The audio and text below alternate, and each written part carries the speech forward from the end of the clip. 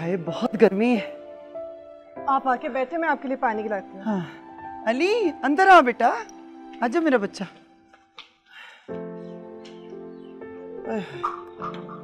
भाई मरियम बहुत गुस्सा है मुझे तुम पे, हैं? भाई हद कर दी तुमने, ना बच्चे का बैग लिया ना कुछ और, सिर्फ वर्दी और किताबें। भाई वो किताबें किस में लेके जाएगा स्कूल? बीबी आपके सामने ही है सब हालात। किताबें लेते लेते सारे पैसे खत्म नहीं हो गए थे। भाई मैं जो चीख चीख के कह रही थी कि मुझसे ले लो। आपका ही तो सब दिया हुआ है बीबी। अच्छा बस करो, फजूल बातें बंद करो। अरे कितनी चीजें थी जो तुमने अली के हाथ से छीनकर वापस रख दी। क्या गुजरी होगी उस मासूम के दिल पर। ठीक है ना, उसको भी तो एहसास होना चाहिए अपने हालात का। मैंने तुम्हारा इलाज सोच लिया। दाखिल तो नहीं होना पड़ेगा कहीं? अच्छा मुझे ये बताओ कि वो बेचारा ये किताबें किस में लेकर जाएगा स्कूल? मेरे पास है एक पुराना बैग, फिलहाल उसी में भेज दूंगी, फिर बाद में देखी जाएगी, नए ले दूंगी। मरियम मुझे तुम्हारी किसी बात की समझ नहीं आती, ना तुम्हारे अब की ना तुम्हारे बाद की। हद हो गई भाई, कभी कोई बात कभी कोई बात, जो बात करती हूँ उसी बात से इनकार कर देती। अली, अली बेटा इधर आओ।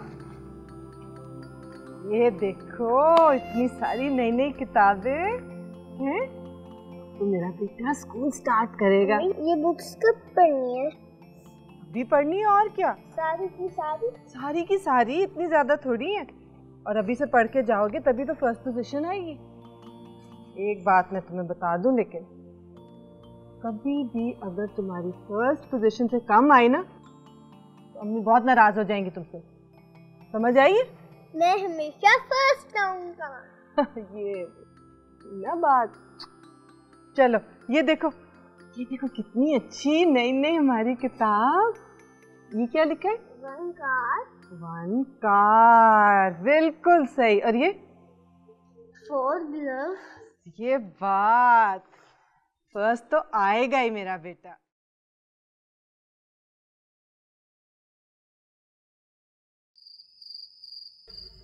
चलो चलो लिखना शुरू करो। नहीं नजर आ रहा है तुम्हें? और नींद आ रही है तुम्हें? कुछ नहीं होता, 1 मिनट में ये लो, ठीक हो गया। चलो ये एक। आगे लिखो विद। मरियम। हाँ रशीदा इधर हूँ, आ जाओ। जाग रही हो? हाँ हाँ आओ। ये लो तुम्हारा पसंदीदा सुहाजना पकाया था। अरे इसकी क्या जरूरत थी? मैंने कहा ये कैसे हो सकता है कि हम तुम्हारे बगैर खाएं। बहुत मजे का लग रहा है। आगे। चलो लिखो। ये बच्चे पे क्या जुल्म कर रही हो? कल उसका पहला दिन है। तो पहले दिन ही कामयाब होगा ना तो ठीक रहेगा। तुम तो ऐसे तैयारी करवा रही हो जैसे कल उसका पेपर है। हाँ तो इसको हर रोज इसी तरह स्कूल जाना है जैसे इसका पेपर हो। चलो चलो लिखो। क्या करती हो? बच्चे की आंखें खराब हो जाएंगी। कल से उसकी पढ़ाई शुरू होगी ना तो तब पढ़ा लेना। आंखें खराब होंगी तो ऐनक पहन लेगा, मुस्तकबिल खराब हो गया तो फिर क्या करेगा? है तुम्हारा कोई इलाज नहीं है। अच्छा बेटा तुम पढ़ो, तुम्हारी अम्मी का कोई इलाज नहीं है। हम तो तुम्हारे साथ हमदर्दी कर सकते हैं। मैं जा रही हूँ। ठीक है चलो आगे चलो ना। आगे। ठीक से लिखना। स्पाउट, S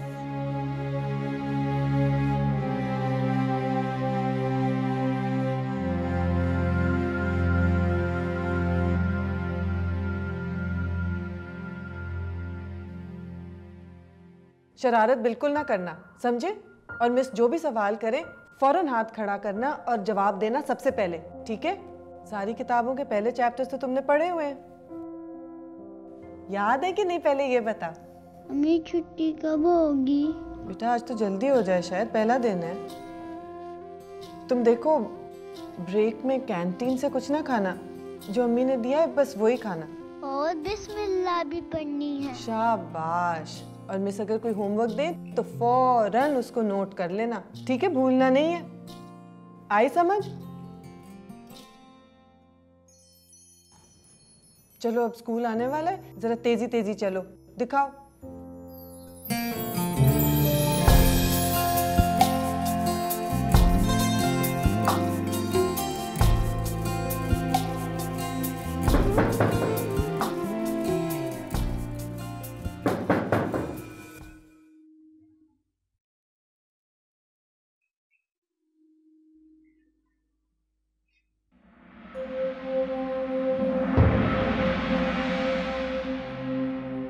क्या हुआ? अपने शौहर को देखकर ही परेशान हो गई? अगर शौहर 1 साल बाद घर आएगा तो परेशान ही होंगी। ना सलाम ना दुआ, शिकायतें ही शिकायतें। और कोई बात है तुम्हारे पास करने के लिए? अली कहाँ है? अली कहाँ है? काम पे गया हुआ है। क्या काम? अली? और क्या, जब बाप के होते हुए बच्चा यतीमों की जिंदगी गुजार रहा हो तो काम ही करेगा ना।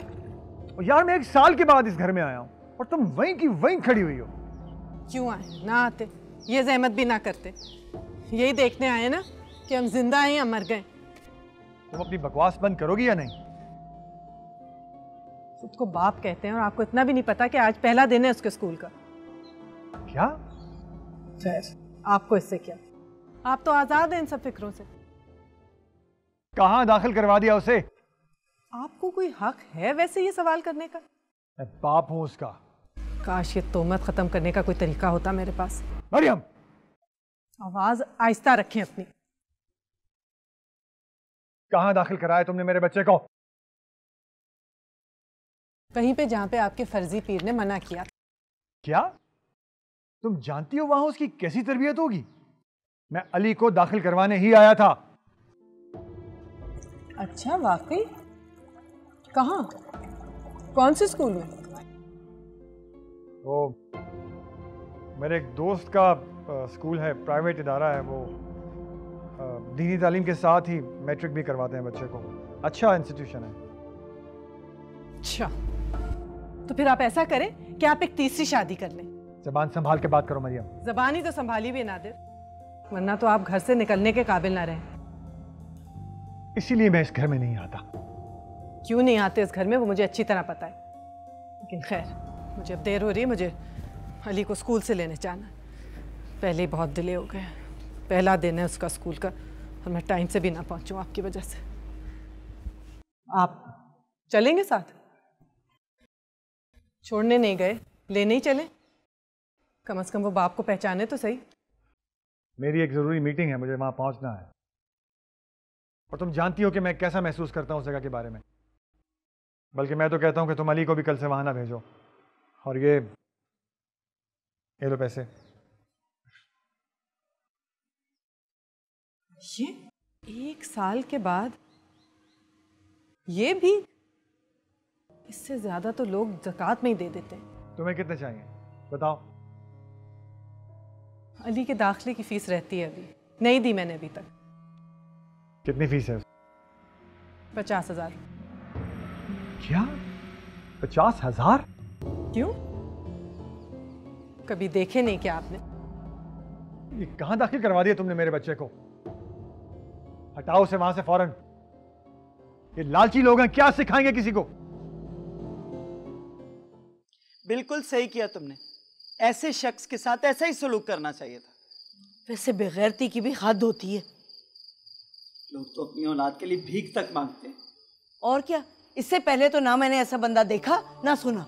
रशीदा, बेहिस लोगों से दुनिया भरी पड़ी है, लेकिन अपनी औलाद का बुरा सोचने वाला शख्स पहली बार देखा है मैंने, कसम से। 1 साल के बाद आया और सिर्फ 5,000 रुपए। तौबा तौबा। मरियम, तुझे परेशान होने की जरूरत नहीं। खुदा ने खुद तेरा हाथ पकड़ रखा है।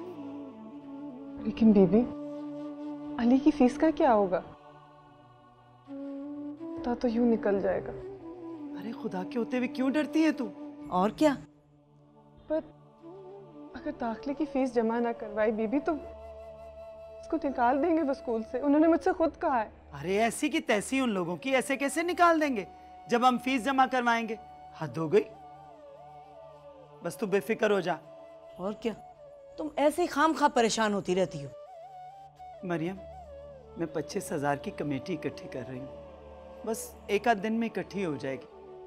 पहली कमेटी तू ले लेना, बस फिक्र नहीं कर, अल्लाह पे भरोसा रख, बाकी के पैसे भी हो जाएंगे। चल अब खुश हो जा।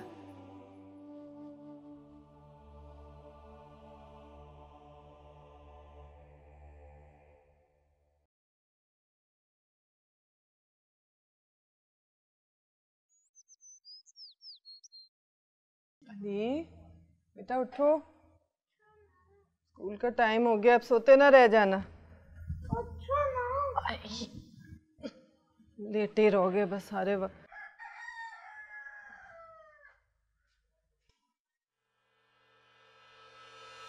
ठीक है।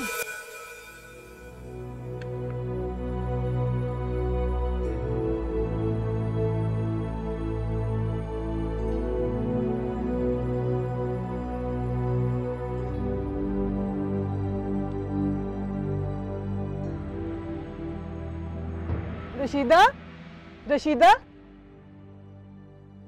हाँ क्या हुआ? ये पैसे तुमने पे किए मेरे सहन में? कौन से पैसे?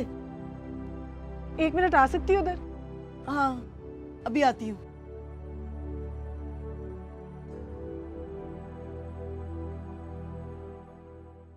तूने किसी को देखा नहीं फेंकते हुए? कहाँ देखा, सुबह उठी हूँ तो यहाँ सहन में पड़े हुए थे और गिन के देखें तो पूरे 50,000। इसीलिए मैंने सोचा तुमसे पूछ लूं। तो तू रख ले ना, इसमें परेशानी की क्या बात है? तू ये समझ के खुदा ने तेरी मदद की है। देख तुझे 50,000 की जरूरत थी ना, ये पूरे 50,000 है, बस रख ले। जाओ अली बेटा, जाके अपना बैग लेके आओ। ऐसे कैसे रशीदा, ना मुझे पता है कहाँ से आए हैं, किसने फेंके हैं। गैरत की बात तो है वैसे। ये तो पता लगाना बहुत जरूरी है, क्या पता कैसा पैसा है, किस नीयत से फेंके गया है कोई। नीयत तो जाहिर है नेक है। देख तुझे 50,000 की जरूरत थी ना, ये पूरे 50,000 है, तो नीयत जाहिर हो गई, तो बस तू रख ले। नहीं रशीदा नहीं, देख अगर तुझे पता है तो बता दे मुझे, मैं बहुत परेशान हो रही हूँ। हाय अगर पता होता तो मैं तुझे जरूर बता देती। मैं तो यही कहूंगी कि खुदा ने तेरी गैब से मदद की है। ले रख ले। अच्छा मैं जरा अली को स्कूल छोड़ा, उसे नाश्ता तो करा ले मरियम। करा लूंगी ना रास्ते में। अली बेटा आ जाओ आप।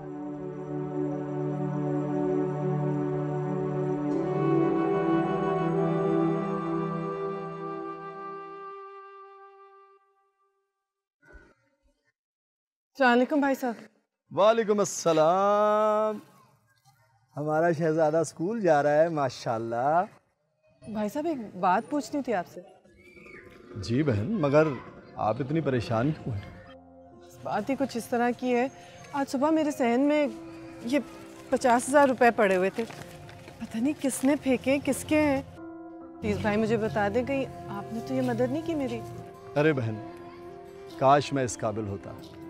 वैसे जिसने भी ये नेक काम किया है बहुत अच्छा किया है, लेकिन पता करना तो ज़रूरी है ना। पता करके उस नेक आदमी की नेकी क्यों ज़ाया करना चाहती है? ठीक है, खुदा हाफिज़। हाथ निकालो। कौन आ गया सुबह सुबह?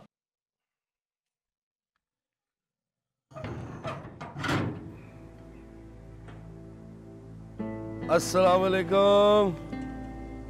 बीबी से मिलना था।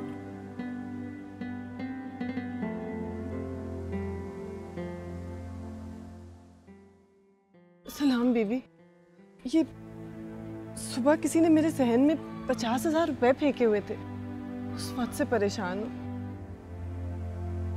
जी मेरे सहन में। बीबी कहीं ये मदद आपने तो नहीं की?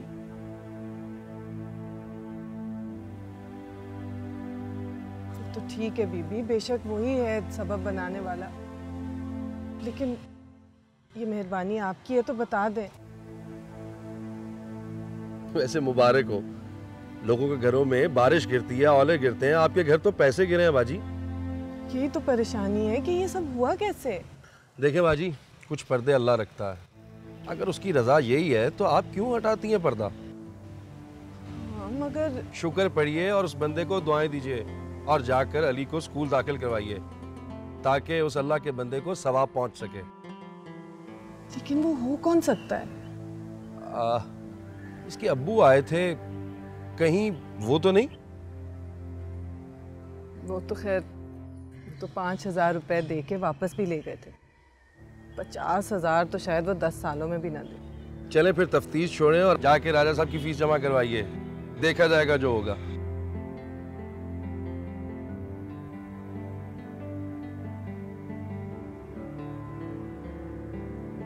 अली चलो बेटा, स्कूल के लिए देर हो रही है, आ जाओ।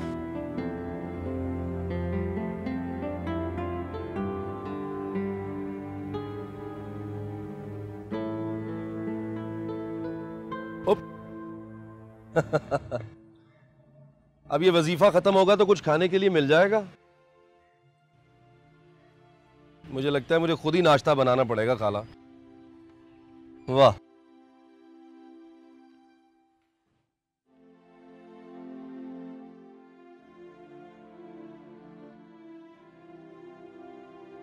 सलाम चाचा।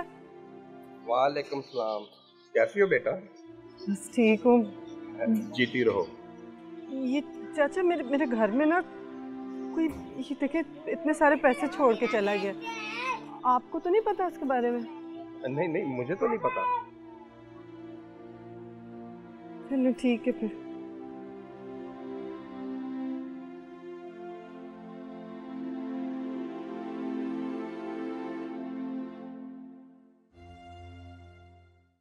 चलो अली, अब थोड़ी सी पढ़ाई भी कर ले।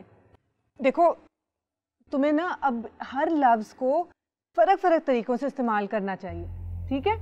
अब जैसे ये लफ्ज़ है प्ले, इसके साथ मुझे जल्दी से 3 जुमले बना के बताओ। अम्मी लिख रही हैं, चलो। अम्मी स्कूल का होमवर्क तो हो गए। हाँ तो पढ़ाई तो कभी ख़त्म नहीं होती ना। चलो 1 जुमला बताओ मुझे, प्ले। बड़े होके भी नहीं। बड़े होके तो बल्कि और पढ़ना पड़ता है। कई लोग तो बड़े होके पढ़ाते भी हैं। फिर मैं बड़ा नहीं हूँगा। बड़े तो तुम हो गए हो बेटा। चलो अब प्ले का 1 जुमला बनाओ। मैं अम्मी टॉयज बुरी चीज होती है क्या? क्यों? मेरे पास तो कोई टॉयज नहीं है। तो बेटा तुम्हें क्या करना है टॉयज का? है इतनी सारी किताबें हैं तुम्हारे पास।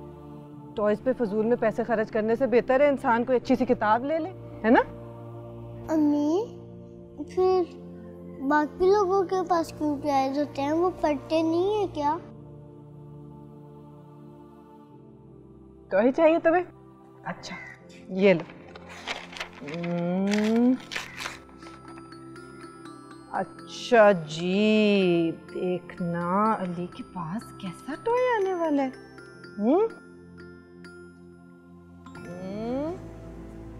और ये अली का क्या बन रहा है?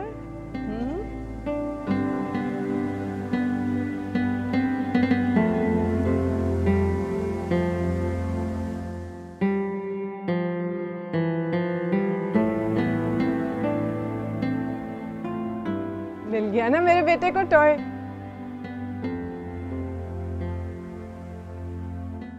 अलिफ अनार, बे बकरी, पे पतंग, ते तितली, टे टमाटर, से समर, जीम जूता, चे से चमगादड़, चमगादड़, हे। अरे वाह भाई मरियम, वाह। कोई मौका तुम हाथ से जाने नहीं देती इस बेचारे को पढ़ाने का। तो मेरे पास इसके अलावा है ही क्या बीबी? अभी तो मेरा इम्तिहान शुरू हुआ है। तो इस मासूम पे उतना ही बोझ डालना जितना ये उठा सके। अच्छा मुझे ये बता, तूने इसकी फीस जमा करवा दी?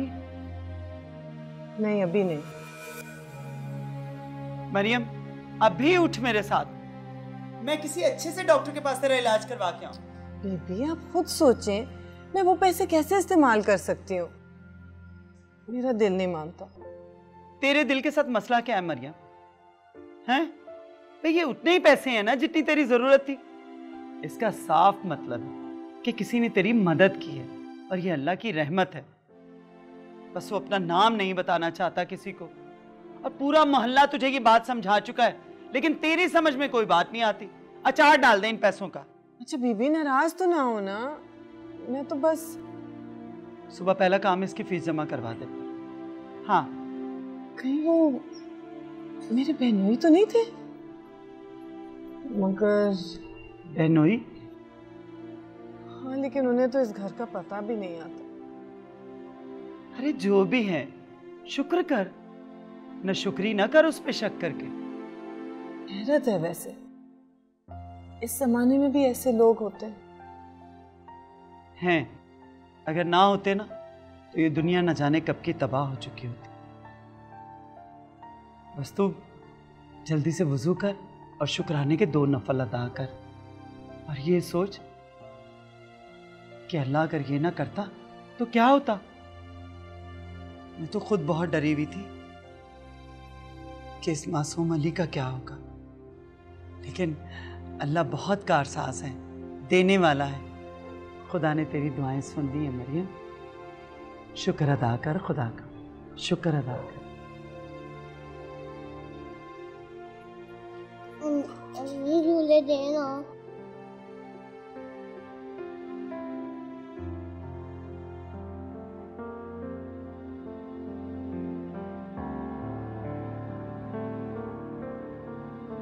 अम्मी तेज।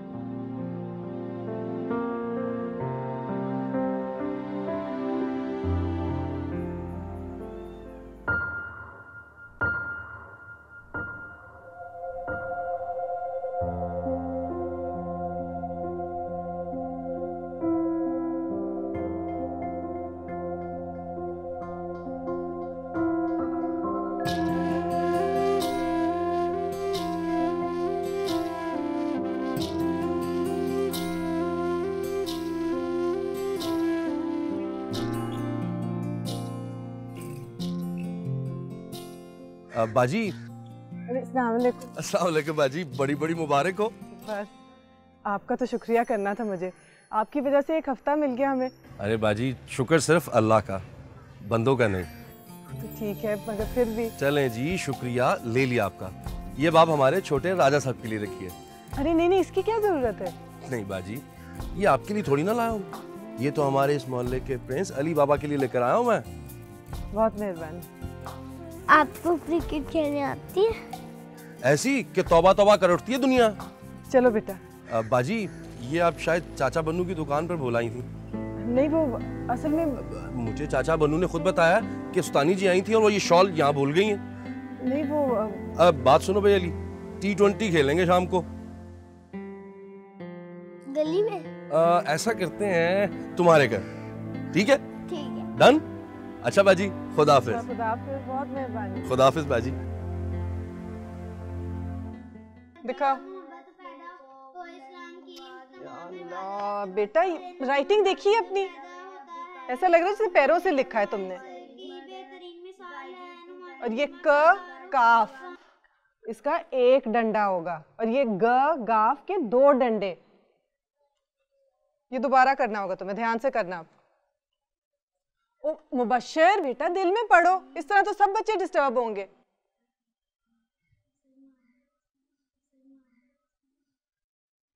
हाँ जी अली, हो गया काम? अम्मी अभी लास्ट लाइन रहती है। दिखाओ। शाबाश। और कोई होमवर्क है? अम्मी सुबह 8 की बुक लेके जानी है। हाय, तो इस वक्त क्यों बता रहे हो मुझे? दिखाओ डायरी। ये दिखाओ।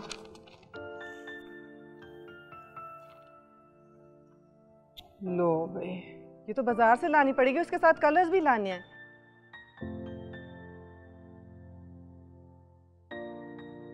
चलो तुम करो थोड़ी और इसके अंदर, प्रैक्टिस में आए।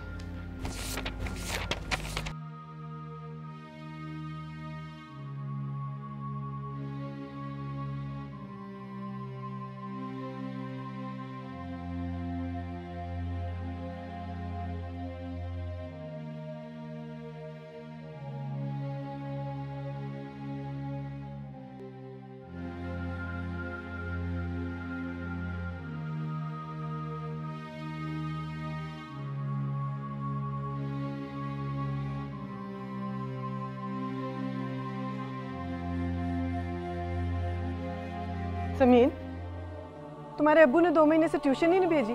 अम्मी ने अब्बू से आज भी कहा था। हाँ, उन्होंने कोई अगला दिन बता दिया होगा, है ना? नहीं मिस, वो कह रहे थे जल्दी ही दे दूंगा। पता नहीं उनकी जल्दी कब होगी, मुझे अभी जरूरत है। मैं घर जाके पता कर रहा हूँ। क्या पता करोगी, जवाब तो मुझे पता ही है। अरे हमजा, जाके रोको उसको रेडी वाले को। और प्लास्टिक के बर्तन दे दो, छान बुरा दे दो। देखना वो निकल ना जाए, रोक के रखना।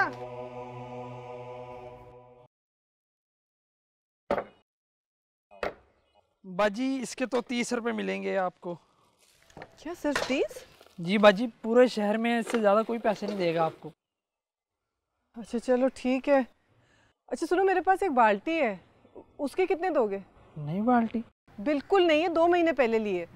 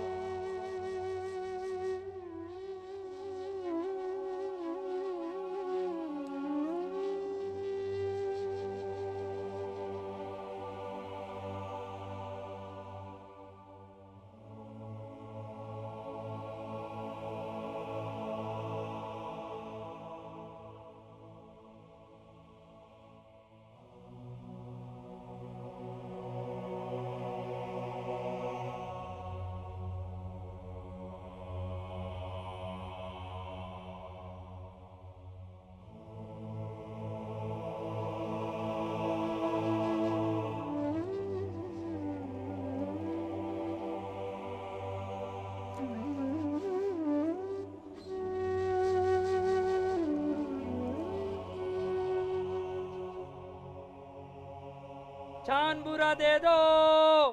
अली बेटा चलो बस करो खेल, तो तुम्हारी वजह से उनको मैंने बंद किया हुआ, तुम उनको पीछे ही पड़े रहते हो। चलो उठो, उठ के अपनी किताब पकड़ो। अम्मी सारा तो हो गया है।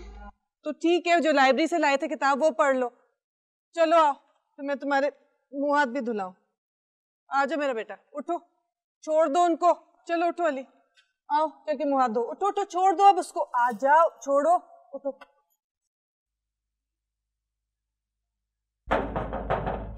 कौन? वाहिद। अरे भाईजान आइए ना। अस्सलाम वालेकुम। वालेकुम अस्सलाम। कैसी हो? बस बिल्कुल ठीक। जीती रहो। आप अपनी बहन को भूल गए। भूलने की तो बहुत कोशिश करता हूँ, पर तुम्हारी याद बहुत पक्की हो चुकी है। ये इस तकल्लुफ की क्या जरूरत है भाईजान? रख लो। क्या हाल है शहजादे? ठीक। अली बेटा, मामू को सलाम किया? अस्सलाम वालेकुम। वालेकुम अस्सलाम। हम बैठे ना भाईजान, मैं चाय बनाती हूँ। मैं तो सोच रहा था कहीं बाहर चलते हैं, खाना भी बाहर खा लेंगे। नहीं नहीं भाईजान, सुबह स्कूल है अली का। चला जाएगा स्कूल, वैसे भी बेचारा जाता कहाँ है? नहीं भाईजान, इसको उन चीजों का आदी नहीं बनाना चाहती जो मैं इसको दे ना सकूं। देखो, तुम आराम से मानोगे या फिर मैं हुक्म दूं? भाईजान आपका तो मजाक भी मेरे लिए हुक्म है। 2 मिनट में आई, तैयार करा उसको। आ जाओ बेटा।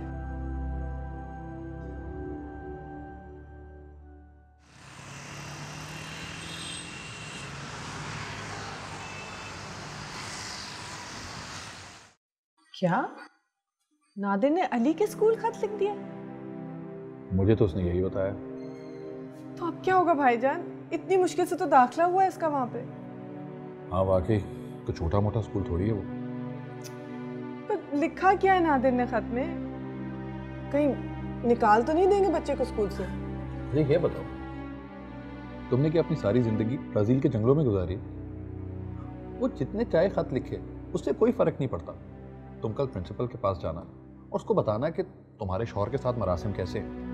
मेरा ख्याल है कि वो समझ जाएंगे। नहीं भाईजान, ये मिशन स्कूल है, कहीं कोई एक्शन ही ना ले ले इसके खिलाफ। तो ये मिशन स्कूल है, थोड़ी बहुत इंसानियत तो बाकी है। तुम बस परेशान मत हो। क्या किया नादिर ने? क्यों भाईजान? ये तुम्हारा अपना फैसला है मरियम। अगर तुम चाहती तो परसों पहले उस शख्स से अपनी जान छुड़ा सकती थी, मगर वापसी का रास्ता ना होने का एक फायदा भी तो है भाईजान। इंसान को आगे जाने के अलावा कोई और चॉइस ही नहीं होती। गुजारा कैसे हो रहा है? चल रहा है, बस अली की पढ़ाई और मकान के किराए के अलावा कुछ और चाहिए भी नहीं हमें। तो इसी तरह ट्यूशन्स पढ़ा रही हो? और क्या करूं भाईजान।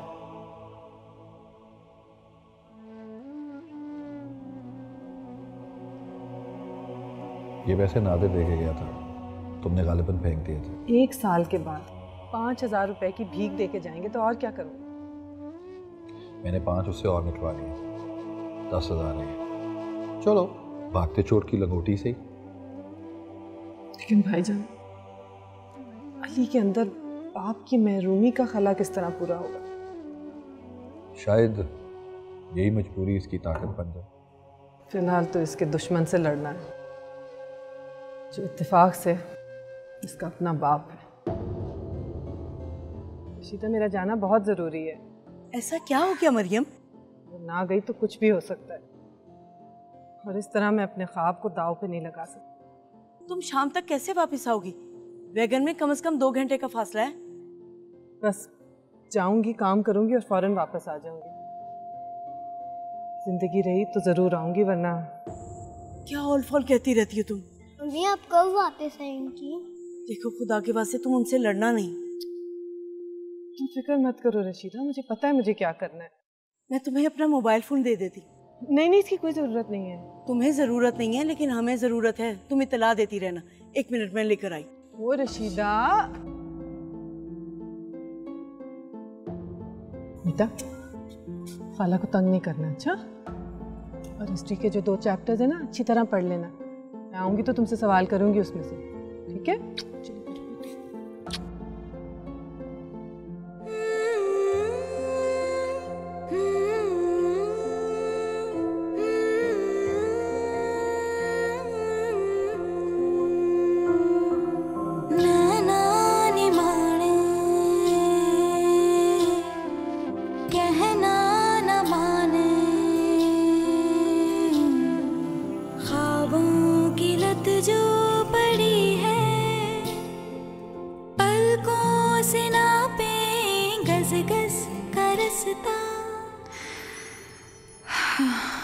रात ये कितनी बड़ी है, नैना ने मारे कहना न माने, ख्वाबों की लत जो पड़ी है, पलकों से नापे गस गस का रास्ता। रात ये कितनी बड़ी है, आँखों के नाके में गिरने पे रोए, निंदिया की मिट्टी में सूरज को बोए, टप टप।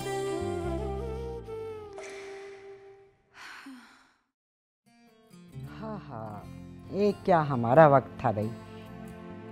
जब बीबियों को बाहर जाना होता था तो बग्गी बिल्कुल ड्योढ़ी के दरवाजे के आगे आके लगती थी और चारों जानिब उसकी चादरें लिपटी हुई होती थी। अरे उस वक्त तो मर्द भी नंगे सर बाहर नहीं जाया करते थे। कितना कपड़ा जाया करते थे वैसे हमारे बुजुर्ग। अरे बेवकूफ़, वो सब पर्दे के एहतमाम के लिए होता था। हाँ तो ठीक है, 2 गज कपड़ा फाड़ के मुंह पर डाल लेते। ये उस वक्त के रस्म व रिवाज और रवायात थी।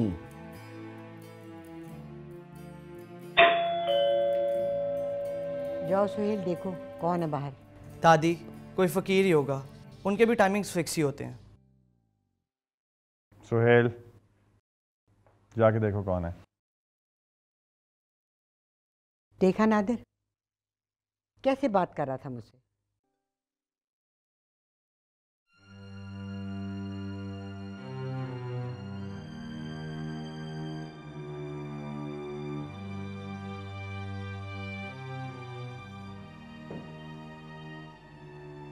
फिक्र ना करें, मैं यहाँ सिर्फ 2 मिनट के काम के लिए आई हूँ, चली जाऊंगी। ये ले नादिर।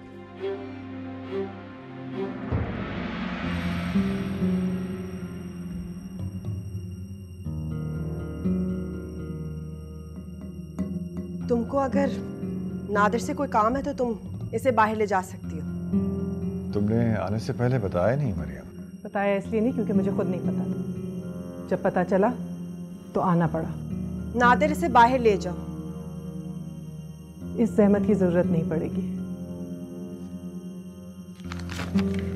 आप बस इस कागज पे अली के स्कूल की प्रिंसिपल को माजरतनामा लिख दें। अभी मैं अभी वापस चली जाऊंगी। क्या मतलब? मतलब ये नादिर साहब कि जब हमारी जिंदगियों में आपका कोई दखल नहीं है तो फिर मैं आपको हमारी जिंदगियां खराब भी नहीं करने दूंगी। आपको कोई हक नहीं पहुंचता। क्या सोच के लिखा था आपने अली के स्कूल ये खत? मेरे घर में चीखने की जरूरत नहीं, आवाज नीची करो। छोटी अम्मी आप आराम से बैठिए। अबू प्लीज, आपने इन्हें जो लिख के देना लिख दें और फारिग कराएं। हाँ करें फारिग, बिल्कुल। आपने अली के लिए इतना बड़ा मसला पैदा कर दिया वो फजूल सा खत लिख के। अब लिखे माजरतनामा अभी। देखो, मैं कोई माजरतनामा नहीं लिखूंगा। मैंने जो लिखा था पहले वो ठीक लिखा था।